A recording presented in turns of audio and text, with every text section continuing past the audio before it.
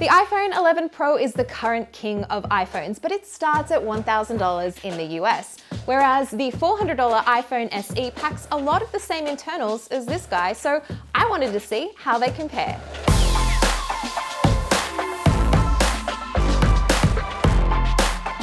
Both these phones have Apple's A13 Bionic chip, run iOS, and are guaranteed iOS updates for the next couple of years. Look, I know if you can afford the iPhone 11 Pro, this is probably the phone you're going to buy. But I wanted to see what that $600 difference really makes.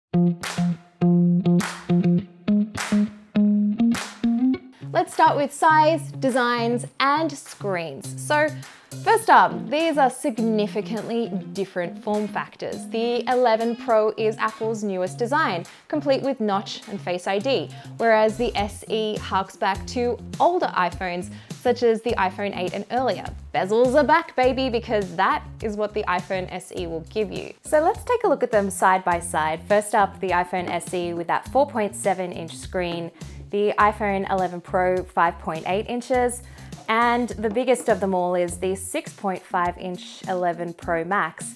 You can see that the iPhone SE is basically an iPhone 8 body, complete with the home button, with the brains of an iPhone 11. The sweet spot for me in terms of usability and how it feels in the hand is really the 11 Pro. I just think that 5.8-inch screen size is just the right mix for me. But going back to the SE, it's just really easy to use one-handed and it's so much more pocketable. There's also a couple of differences construction-wise apart from the physical design. The aluminum or aluminium frame on the SE compared to the stainless steel on the 11 Pro, and also the glass back is slightly different too. There's that matte glass finish compared to the shiny one on the SE. And color option wise, you get 5 color options on the 11 Pro range compared to 3 on the SE. LCD versus OLED. Look, I'm not going to sit here and tell you that LCD is magically a better screen than OLED because it just isn't, but you have to make some compromises if you are going to pay $400 for a phone. The difference is not as significant as I expected when I came from the iPhone 11 Pro to use the iPhone SE. Colors are as vibrant to me, but obviously the blacks weren't as deep and the dynamic range wasn't as good on the iPhone SE. The contrast ratio is also incredible on the iPhone 11 Pro. So the screen technology might not make that much of a difference to you. I would say if you are doing video editing, shooting 4K video, editing photos, or watching a lot of movies and you really want to take advantage of HDR, then the iPhone 11 Pro is going to look so much better. But if you are doing things just like, being on Instagram, on Twitter, and just looking around at email and looking at some photos, the iPhone SE is pretty good. Touch ID versus Face ID is the next point of difference. Personal preference completely. I have to say that having used Face ID for the past few years on the newest iPhones, it was a lot of muscle memory to go back to using Touch ID. I was expecting to keep looking at the phone and it would just unlock. But once I remembered how to use Touch ID, it's actually, for me, I love it a lot because it's just so much easier to do things like Apple Pay really quickly. And also first thing in the morning, Touch ID does not judge me like Face ID does. I come out of bed with crumpled face and messy hair. Touch ID works every single time. Face ID, 1 time out of 10, it will just judge me and be like, that's not really you. The iPhone 11 Pro is rated IP68, which means it can survive at depths of 4 meters up to 30 minutes. The iPhone SE is IP67, so that means 1 meter at 30 minutes. But honestly, these phones are probably more durable than you think. I've tested the iPhone 11 Pro and the regular iPhone 11, and I've taken them to 3 times their rated depth, and they both survived. So I would expect the iPhone SE would deliver a fairly similar result. Regardless, these phones are going to be totally fine if you accidentally drop them in water or use them in the shower. Maybe you shouldn't shower with your phone, but hey, you probably can if you want.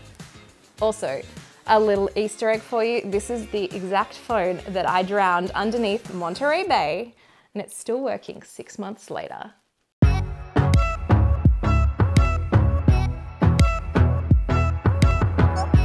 One of my favorite parts about testing these phones is getting to take a lot of photos and videos, and the cameras, 3 on the iPhone 11 Pro versus 1 on the iPhone SE, are surprisingly close.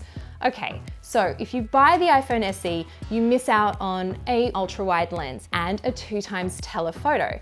But the regular wide angle camera is actually very similar to the regular wide angle on the 11 Pro. Just take a look at some of these photos side by side. You'll notice that they are very comparable, just like the results we saw when we compared the iPhone SE to the iPhone 11. It's really only when you start to zoom into that 100% crop that you'll see the differences start to become clearer. Both of the phones have a smart HDR mode that does a good job of evening out shadow and highlight detail. The iPhone 11 Pro does it just a little bit better than the SE. However, the trick that the iPhone 11 Pro does have up its sleeve is deep fusion. Now, this is Apple's way of saying some fancy computational photography tricks to improve the sharpness and detail of photos taken in medium lighting conditions. Now, that means not in bright outdoor situations and not at night, so everything kind of in between. And if you take a look at this shot of the orchid and you zoom into the 100% crop, you'll see what I mean. The shot on the 11 Pro just looks more detailed and more sharp than the equivalent I took on the iPhone SE. Both phones also do portrait mode, but in a slightly different way. Thanks to the multiple lenses on the 11 Pro, edge detection is a lot better, so the transition between your subject and the background is smoother. Also, the SE can only do portrait mode photos on people, so not pets, not objects, not anything else like the 11 Pro can. And personally, I prefer the look of the photos from the 11 Pro on portrait mode just because the field of view is more flattering. On the SE, because it's a wider lens it's taking the photo from, things can look a little bit distorted. The biggest difference that you'll probably care about on these two phones when the cameras are concerned is night mode. The 11 Pro has it and the SE doesn't. And really, when you compare the shots side by side, the 11 Pro blows the SE out of the water. I'm sorry, it's just not much of a comparison there. But you can still take a fairly usable shot on the SE, you just have to keep it stable. But it just won't look as good as night mode. Both phones also shoot 4K video at 60 frames a second, and honestly, the fact that you can do that on a $400 phone and it looks almost as good as the $1,000 phone is truly surprising, and it's a really good feature of the SE. That being said, the dynamic range you'll get on the 11 Pro is much better. Just take a look at this shot, you'll see the detail that's maintained on the 11 Pro's image, on the house, the sky, in between that tree. You can actually see it, whereas on the SE it kind of gets lost and the highlights get blown out and crunchy. Selfie time. Okay, sorry, I had to take some selfies to test it out, and the front-facing camera on the iPhone SE is actually pretty decent compared to the true depth camera on the front of the 11 Pro. I think if you want to do something like portrait mode, the 11 Pro definitely takes the cake here. It just looks a little bit more smooth and more natural if you want to do that blurred background effect. But honestly, I couldn't really separate them that much on selfies. I think they both look pretty good. But if you want to record 4K video, that's only possible on the selfie camera on the 11 Pro, whereas it's only 1080 on the iPhone SE. And the 11 Pro does slofies. Don't know, do you care? I did it once and I never did it again. It was pretty fun, but I definitely wouldn't miss it if I was going to get the iPhone SE. Overall, I was really surprised at how well the SE stacked up against the more expensive phone. Yes, you don't get an ultra-wide lens and you don't get telephoto, and honestly, I love having those 3 different fields of view to choose from. But for $400, I think those sacrifices make sense, and the rear camera is really good. If you want to take just general shots in most situations that aren't at night, the iPhone SE really does hold its own.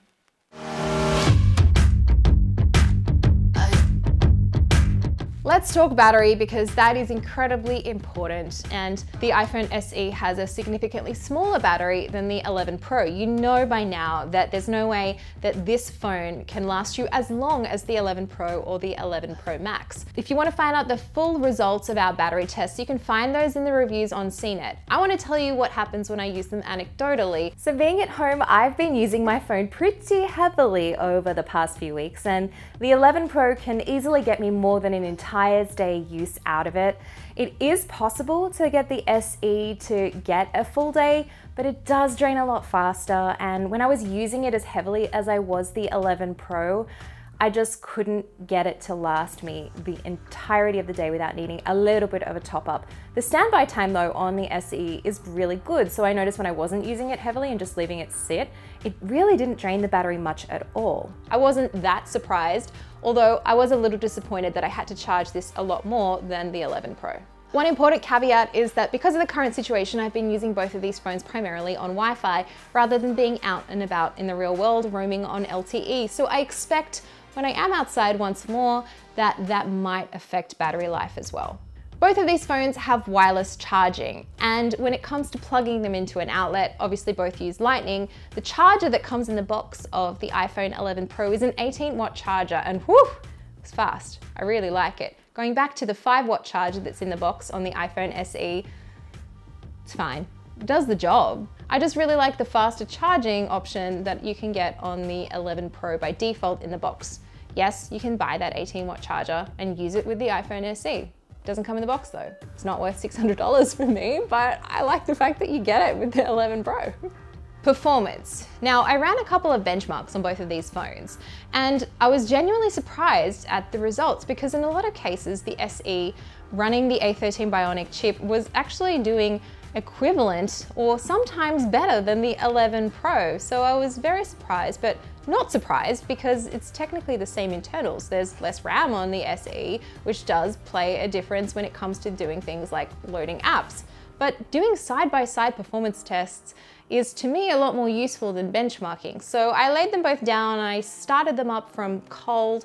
I opened the same apps and I just did the same number of things on each phone, and I found that overall the SE was doing a great job in keeping up or even surpassing the 11 Pro. For the $600 difference, you're not really losing out on all that much if you choose the SE. In some cases, it does better than the 11 Pro.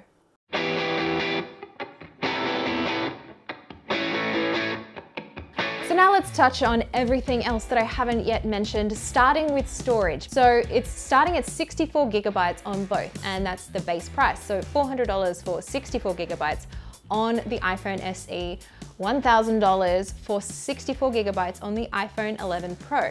And then things start to separate a little bit. Obviously, the price increases with the more storage that you buy. If you want 512 gigabytes, and if you're shooting a lot of 4K video, then the iPhone 11 Pro is the only one that you can get that goes to 512 gigabytes.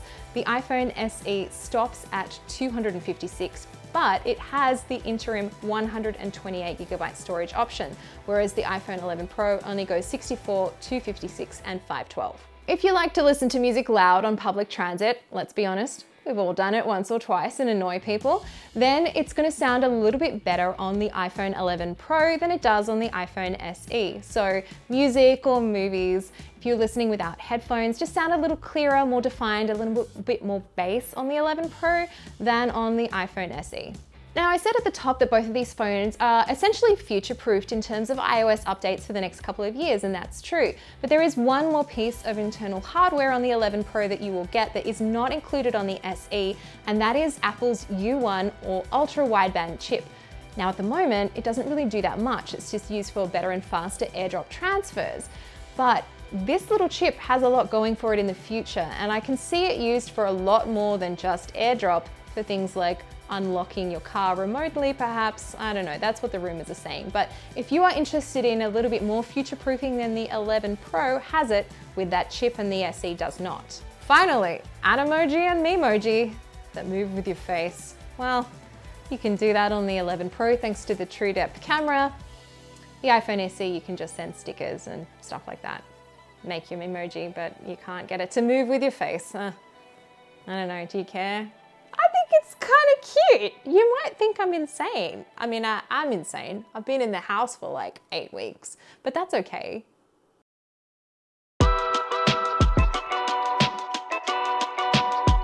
$400 versus $1,000. Look, I mean, that is a no-brainer. I like the fact that this is a significantly cheaper phone that has most of the same internals, it has great performance, and the camera is also really good. There's no question that dollar for dollar, this is the better value phone than the 11 Pro. But there's just something about that screen, something about the size, it feels better in my hand, and the ultra wide angle lens on the 11 Pro that I really like.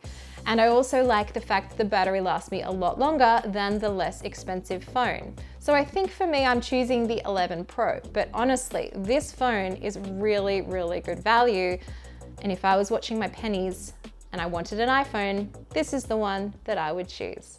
Thanks for watching the comparison. Let me know which phone you are choosing down in the comments below. And also, if you want to find out some more comparisons of cheaper alternatives to big name tech products, you can check out the videos over there. And there's also some related content that you might enjoy there. Just give it a click. All right, see you later. Bye.